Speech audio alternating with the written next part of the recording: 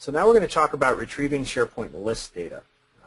jQuery is great for working with SharePoint's, the DOM as rendered by SharePoint, because there's a heck of a lot you can do just with that, manipulating things that are going on in pages, enhancing the behaviors. You can add functionality just by dropping some script into a page and not really talking to the SharePoint server at all. However, lots of the time to make your functionality work, you really need to sort of ask SharePoint for some data and do something with it, or write some stuff back. So that's what we're going to take a look at in this section. There are three main methods to get data from SharePoint 2013. The method that I've been using back since SharePoint 2007 with SP services are the SOAP or SOAP or ASMX web services.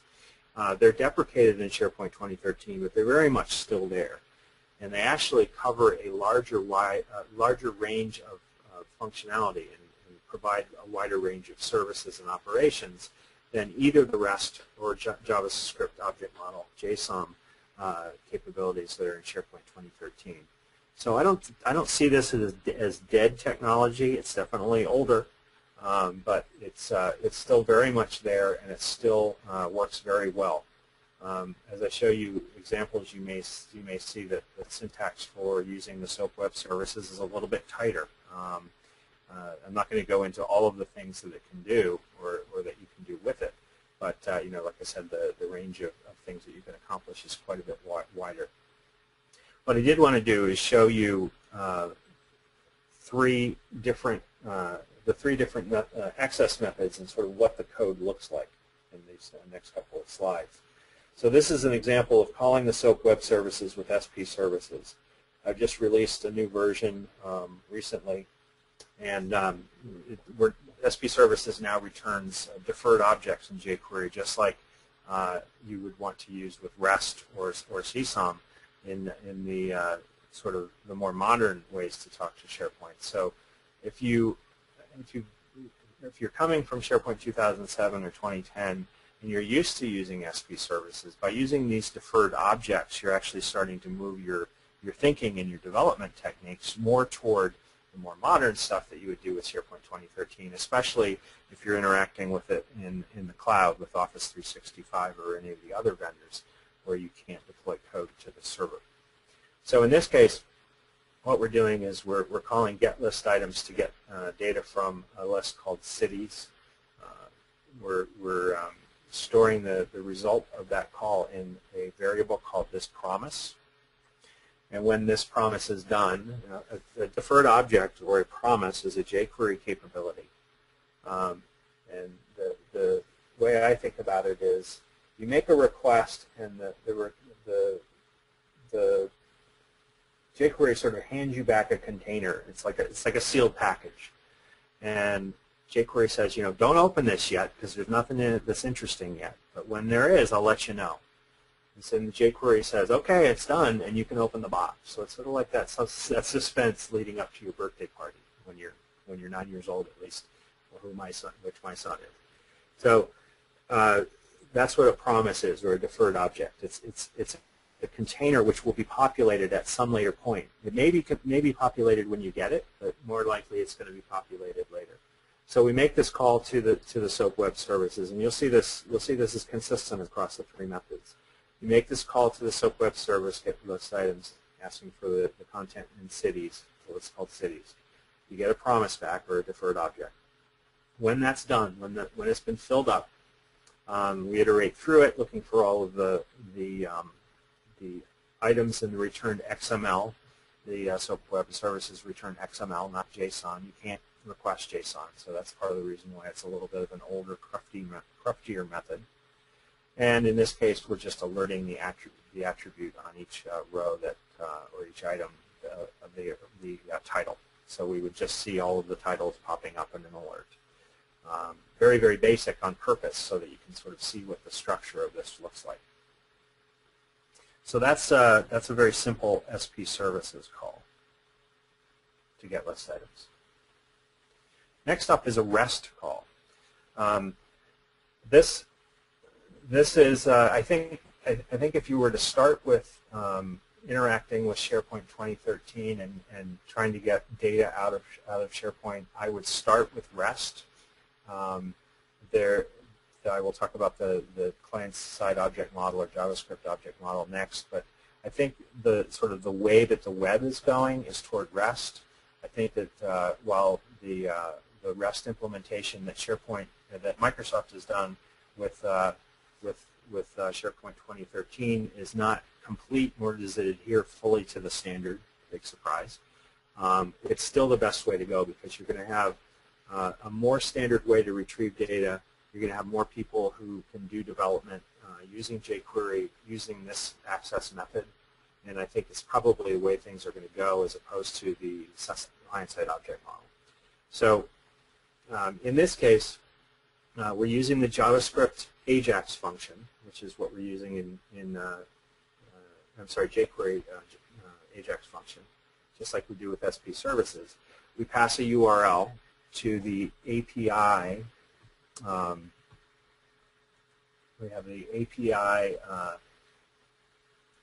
URL that we can pass a request to. We're talking to the web. We're going to get lists. We're going to get the list by title. In this case, we're getting cities. So very similar to what we did in the other SP services example. And then we're going to ask for the items. It's a get. We have to pass this header, this accept header, so that we can get JSON back. Otherwise, we get XML just like the SOAP web services. And it has to be this particular string. So what we're doing is we're making an OData request. So again, if you've sort of done a development beyond SharePoint, OData is one of the big standards out there that everyone is using now with REST calls. So again, this is becoming a much more standard way, just on the web in general, to retrieve data. And then when that call is successful, we call a function that basically parses that data out. And we take the results that are passed back. The namespacing is, of course, different. Microsoft never uses the same namespace twice in two different versions of things. So it passes back a data object, although we've named it that here. And then it's got a D namespace. It's got a result set and a result for each of the items. And again, we're iterating through this with the plain old for loop in JavaScript. And then we're alerting the title. So very similar. The two links that are at the bottom are two of the best links that I've found to try to explain how to make REST calls. Though I've got to say, in trying to get up to speed with this, the documentation that's out there is, I think, rather obtuse. It's difficult to follow, and most of the examples that are out there are they're a little too theoretical. So I think there's a lot of room for more book writing or more blog posting or more whatever to give good examples of these sorts of REST calls. Because again, as I've said, I think this is where things are going, and I think it's where you should focus your time if you're starting with SharePoint and jQuery. The third method is the JavaScript object model. There's the CSOM and the JSOM. They effectively look and smell the same way. You'll see there's a lot more code on the page. It's a little bit more. To me, this is a great method to start if you happen to be a server-side programmer, a more traditional SharePoint developer, and you want to get into some client-side development, and you just find that JavaScript and jQuery are a bit too confusing.